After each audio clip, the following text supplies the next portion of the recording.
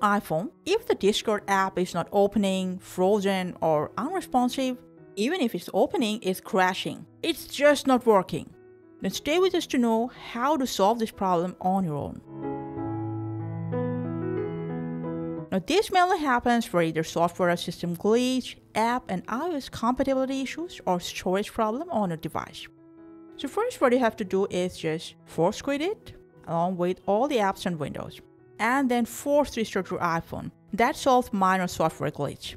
For that, press and release the volume up and then down button, and then press and hold this power button until you see Apple logo on your iPhone screen. Now, after the restart, this type of problem is usually solved, But if that's still bothering you, now what you have to do is just go ahead and check your iPhone storage. From settings to general, straight to iPhone storage.